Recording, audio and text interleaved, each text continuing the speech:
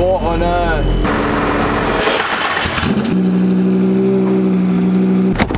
Okay, so here we go. This one is going to be one to remember. If you're new here, this is my Lamborghini Gallardo. And over the past year, I've took the naturally aspirated 5.2 litre V10 in the Gallardo and added 2 turbos to it. Now at the minute the Gallardo is running 820 horsepower, but that is beside the point because we're going to be driving this over 1,000 miles to Barcelona. So Hannah, are you ready for this? No. Let's get the Gallardo ready. So first step before the trip was to put on the rear bumper of the Lamborghini. It does still fit regardless of the turbos. I just didn't want to take any chances with the Spanish authority. Then step 2 was to put on the roof box. I wanted to bring my bike on this trip, but we'll get onto that later.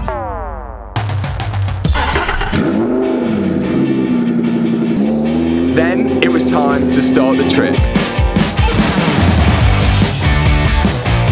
Now before this all went wrong, the plan was to travel from Leicester down to Portsmouth. We'll then put ourselves and the Lamborghini on a ferry from Portsmouth, which will go all the way down to the north of Spain to a place called Bilbao. We'll then get off the ferry at Bilbao and drive the Lamborghini from Bilbao all the way to Barcelona.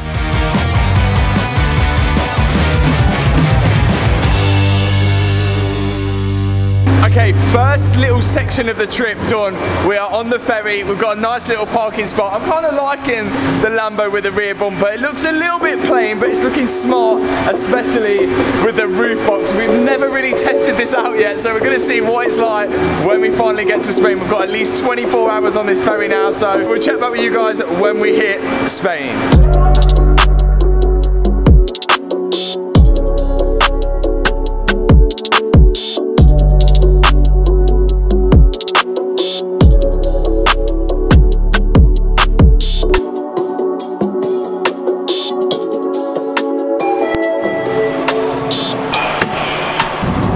Okay, here we go, touchdown in Bilbao.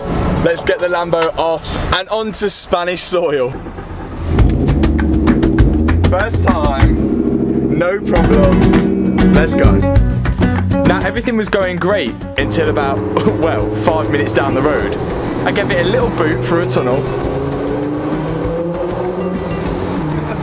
And the car went straight into limp mode. Now it's not the first time this has happened, and I assume it does it just to protect the engine when it's cold. But this time it was a little different to usual. Yeah, go. The Lambo kept sputtering and coming in and out of limp mode. It was almost like it was trying to cut out the whole car. What the hell is going on with this car already? Yeah.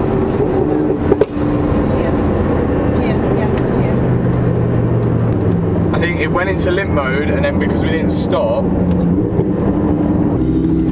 Oh wait, what's that? Oh, we're dead again. Conked out again. What the hell is happening? We're fully dead. I can't even put it in neutral.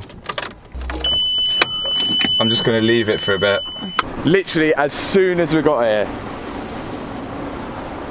The only thing I could think, it went into limp mode. Sometimes it does go into limp mode if you boost it from, if you go from cold and then start trying to like just boot it a bit. We did go through a tunnel, so I just wanted to give it a boot, and that's what put it into limp mode.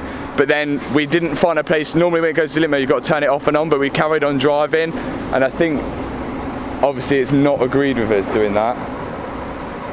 We've literally just got off the ferry. It don't like sitting on idle. Do you know when we was driving then it was like seemed fine, but as soon as we stopped it was like straight away into limp mode. It's never done that before. Come on. Starts up fine. I wanted to eliminate the fact that it could be fuel, so whilst I was at the fuel station, I filled it straight up with some 98 RON fuel. So you're probably wondering, how did I get here? How did you get here? Well, thanks to Surfshark VPN, I can be anywhere. Digitally. You see, Surfshark is a VPN tool, which means virtual private network. And that means it encrypts all the data sent via the internet, so no one can steal your passwords, view your videos, view your private messages, or see what you're doing online. Now, if you think public Wi-Fi is safe, then you're wrong. Public Wi-Fi is a gold mine for hackers, but not when using Surfshark. Now, it still doesn't explain how I got to this point right here. Well, check this out. So let's say you're watching Netflix in the UK and you want to watch a great film like Inception, but when you search it, it's not available. No problem, let's go over to the top right hand corner to Surfshark, change your browsing location to Miami in the United States, then we can go back onto Netflix, refresh it, then search for Inception again, and what do you know, it's available to watch. So to get Surfshark today, click the link in the description box below, use code Matt Armstrong, and that's going to get yourself 83% off, plus an extra 3 months for free. And there's a 30-day money-back guarantee, so there is literally no risk. Right, let's go check on the Lamborghini. Come on. You've got this. Please, Lambo. You can do this, come on.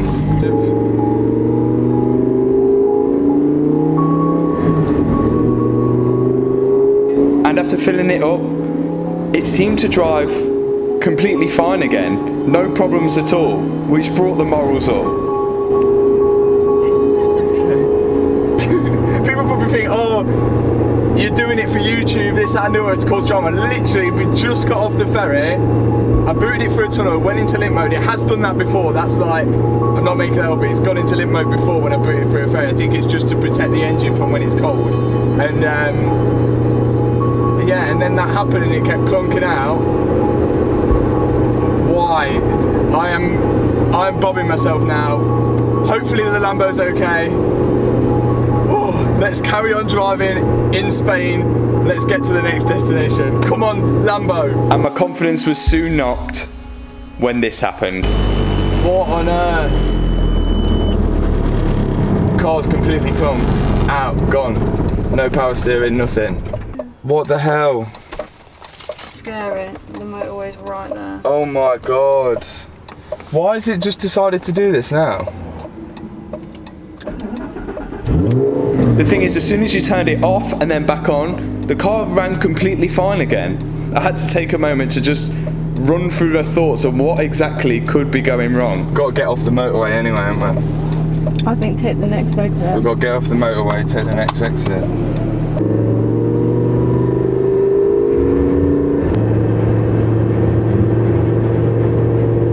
We managed to get off the motorway and my first thought was to take the roof box off so I could open the engine hatch and just see if there was anything that looked like it wasn't right, like a loose connection somewhere.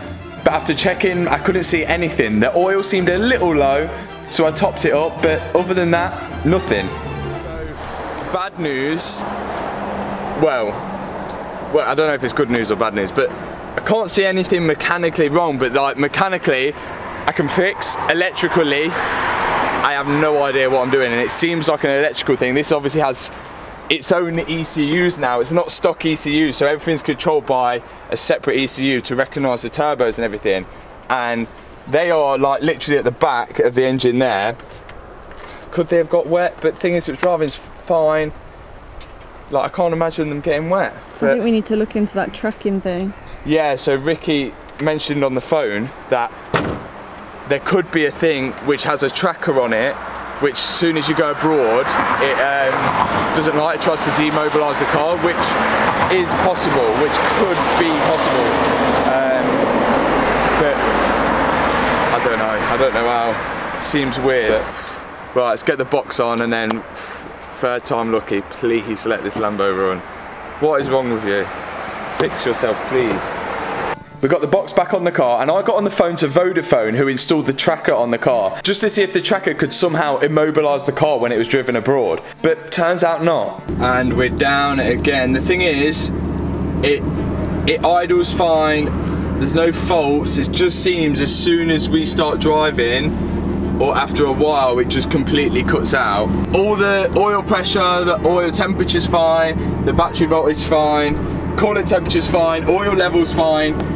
Literally would not know there's a fault in the car. And after a while, it was time to call it quits. We were sat at the side of the motorway again, which attracted some attention from the locals, obviously being in a Lambo as well. And some of the locals thankfully gave us a helping hand. Their English was about as good as my Spanish, so the communication wasn't great, but the idea was to trailer it off the motorway and into the local workshop.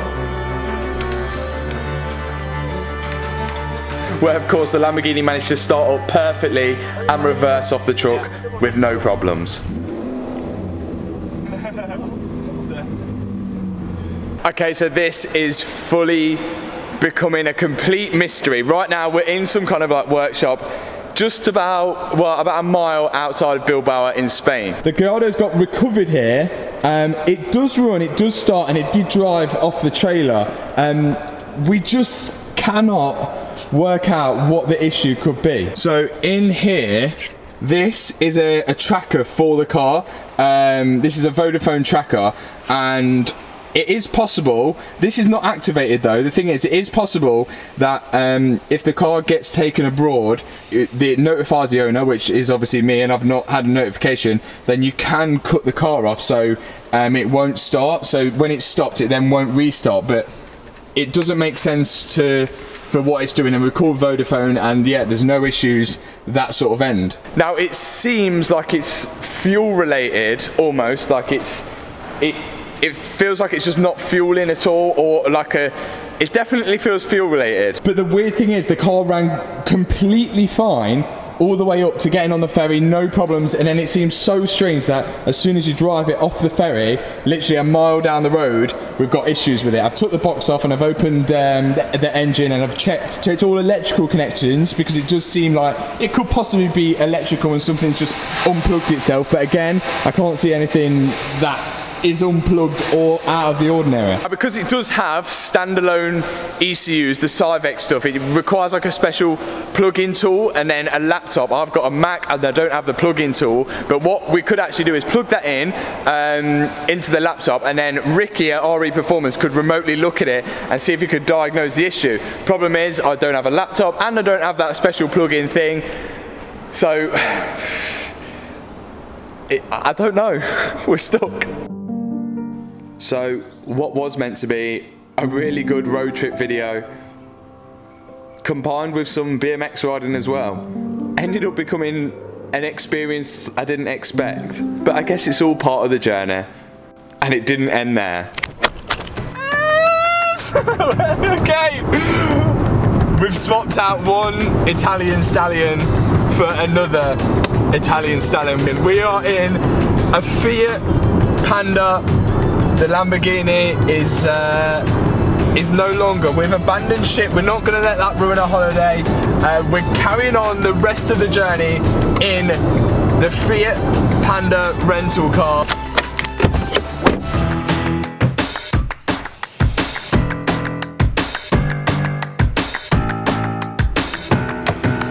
Okay, so here is the situation. This is the new mode of transport, the Italian stallion Fiat Panda. So the Lambo will be staying at that little workshop which it got recovered to. That's where it's going to stay for this whole entire week. We've decided not to call off the whole trip because of it. We've already booked the hotel, we've already booked all the Airbnbs and everything like that. So we've got the Fiat Panda in to replace it.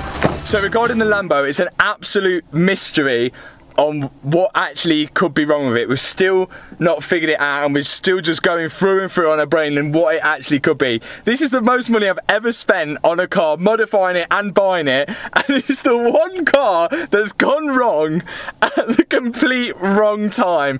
I'm so interested to find out what is actually wrong with it, but we're not going to let it spoil the trip for now. So if you guys have any idea on what actually could be wrong with the Lambo, anything will help, put it in the comment section below.